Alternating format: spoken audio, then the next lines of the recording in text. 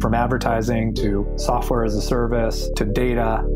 Across all of our programs and clients, we've seen a 55 to 65% open rate. Getting brands authentically integrated into content performs better than TV advertising.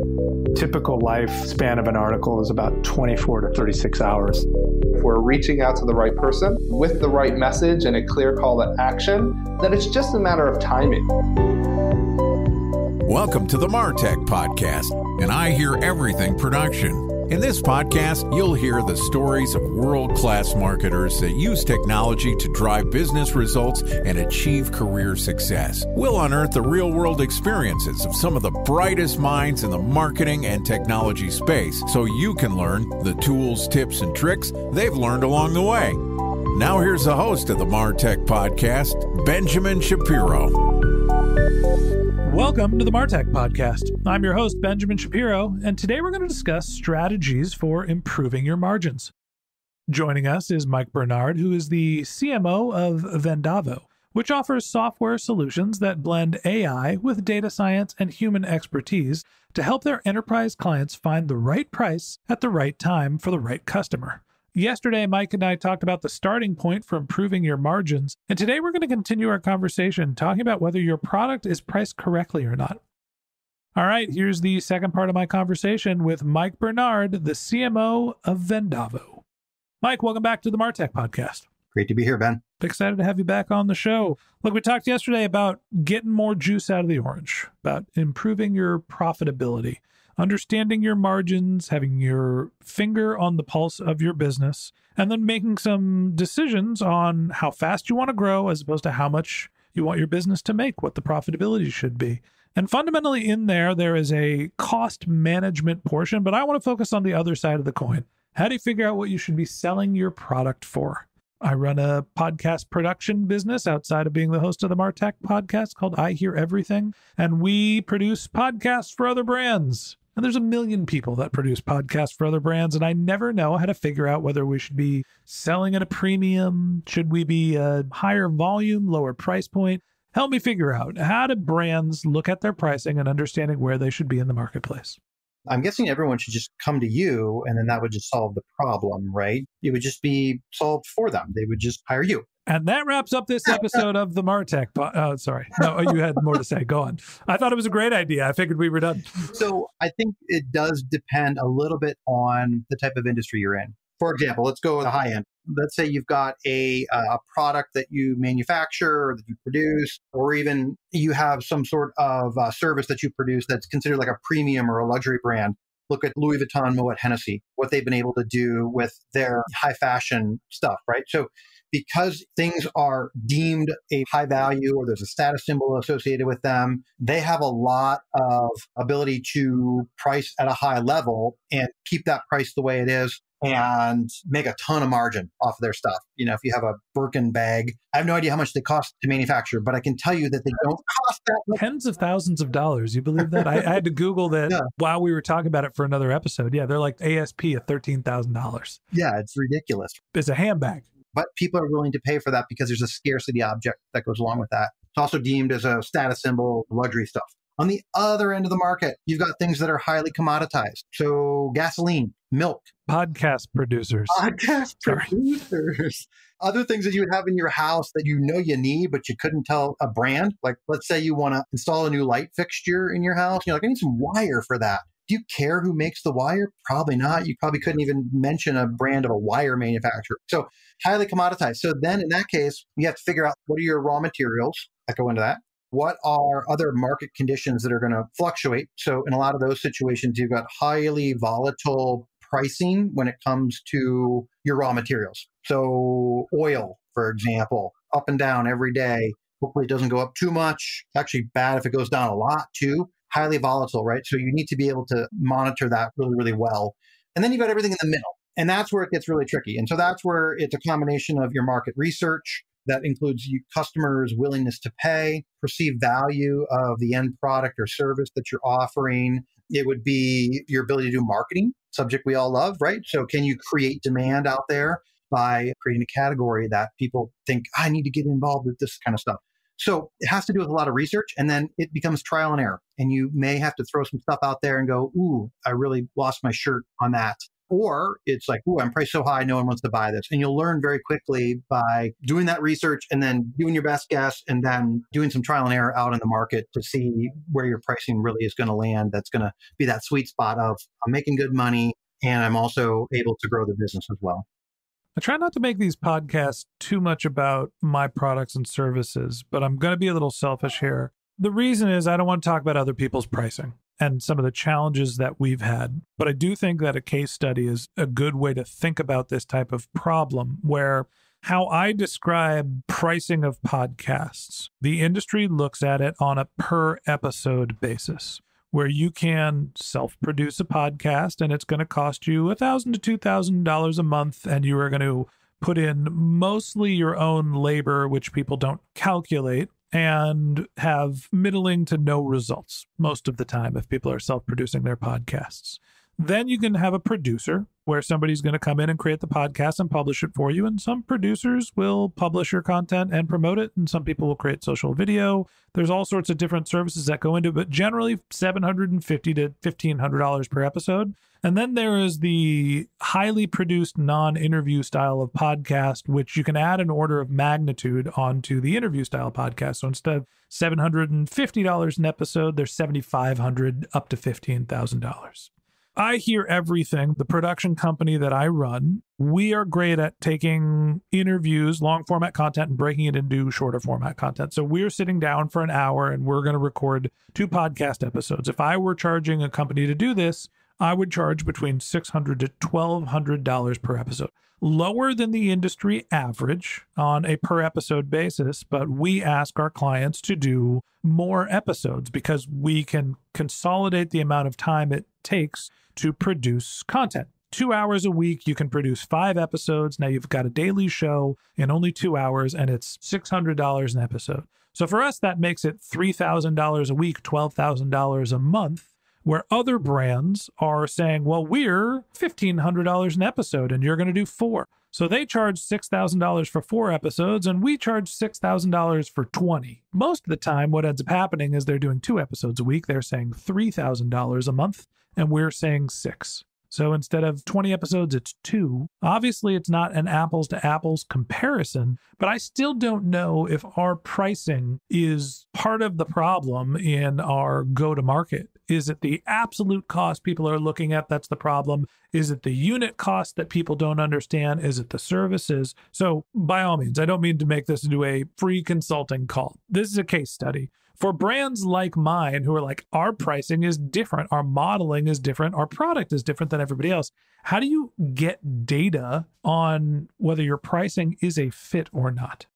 First, I would add, as a guy who has P&L authority and has budget authority for a marketing team, and we look at our expenses all the time, I would say maybe what you need to consider is that you're in a space where there's not a general consensus of how much stuff should cost. A marketer doesn't know that it should cost $600 per episode on average because of what you just described, right? You can go and flip on a record button on your iPhone and record a podcast for free. It might be crappy, but it's free. And then you got all the way over to, the American Public Media spending a ton of money and they have a whole thing.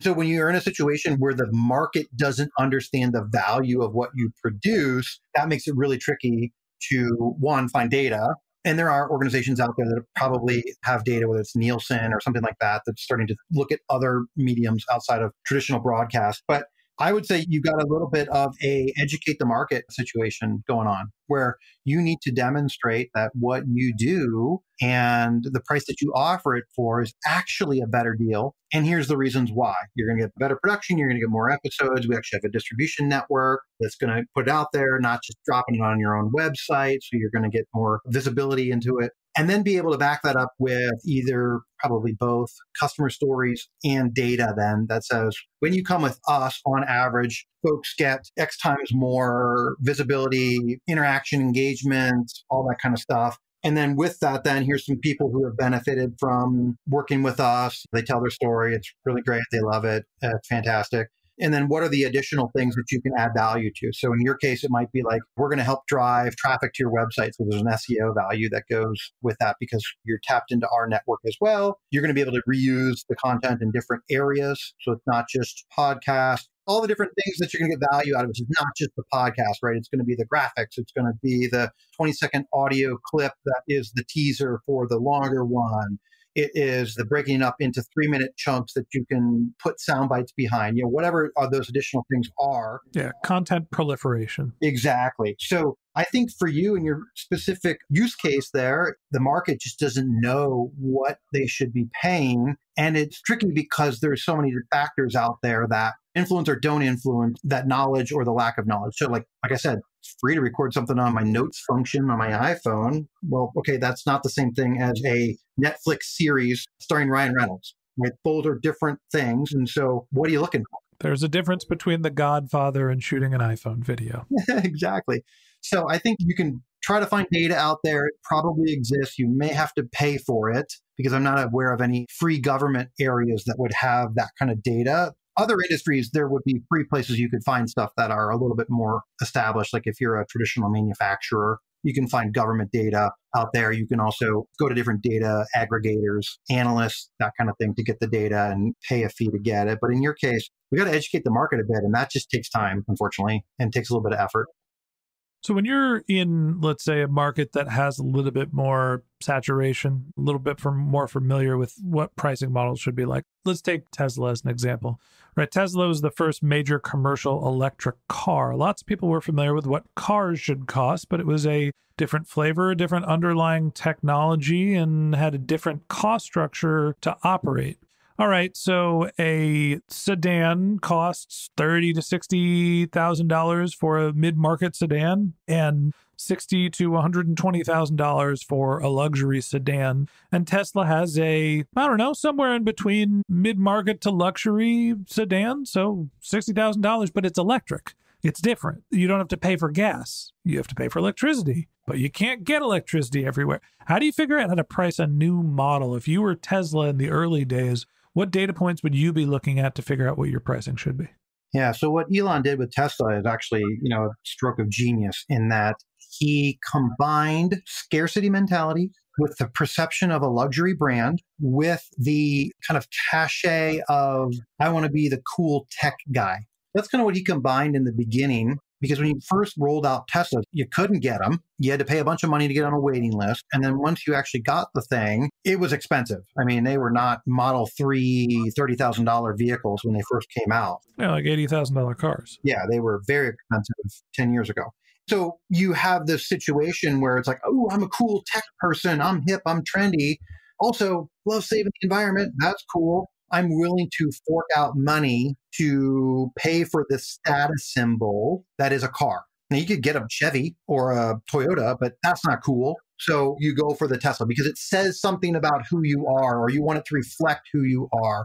So what Elon did with Tesla is marketing 101, right? Like, how do you create demand, or how do you spin a category into being able to charge a premium for what is essentially a vehicle to move you from point A to point B? It's no different than a Chevy or a Ford or a Toyota or a Volkswagen, right? But he was able to kind of create this air of, this thing's really cool. And if you buy this, people will think you're cool, but people will also think you're a good citizen of the earth because you're not creating fossil fuel pollution kind of stuff. So from that particular use case, what Elon Musk was able to do is not so much do a bunch of research to go, how much should I charge for this thing? He was able to go the Apple route, which is to say, I'm going to build a community of raving fans who are diehard, sold on this perception of who they are, who they want to be. And then I'll get those folks to be my evangelists out there in the world.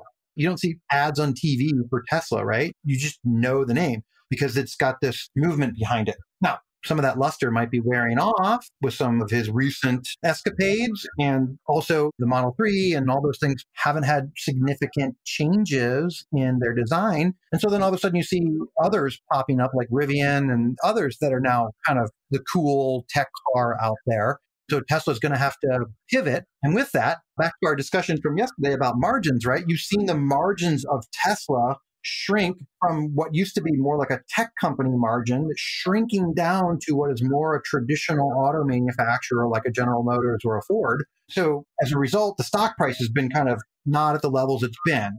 They've got to either figure out, how do I increase my production to a Toyota level so that I can get the economies of scale in the production so that I can drive the price to manufacture them down so I can maintain my margins? Or do I release the next cool thing that all of a sudden people are like, oh my gosh, Tesla, got to get that. You could argue it's the Cybertruck. I would say those are super ugly. Those things are so ugly. I'm sorry, you're right. Whatever, but they're different. I'll give you that. They're different. They don't look like a standard pickup truck. So Tesla's going to try to figure out, how do I get that cool factor back so I can drive those Apple level margins? Or maybe it's crank that production up so that I'm producing cars at a level of a General Motors so that I can get the cost to produce that thing down lower and maintain my margins in there. And that's the dilemma that Tesla's in right now.